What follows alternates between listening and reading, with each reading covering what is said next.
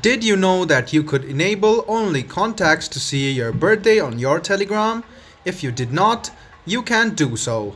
I am going to teach you how you can enable your only contacts to see your birthday on Telegram. Hello and welcome to One2Step. It's your host back again with yet another interesting tutorial video.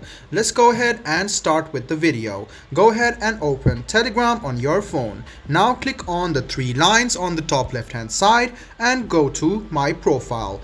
Click on the edit option, which is the pen button on the top right hand side, and you can see date of birth. You can change only your contacts can see your birthday. You can see that if you click on change, you can see that it is now set to my contacts. You can click on everybody and click on the tick button on the top right hand side and go ahead and set your birthday.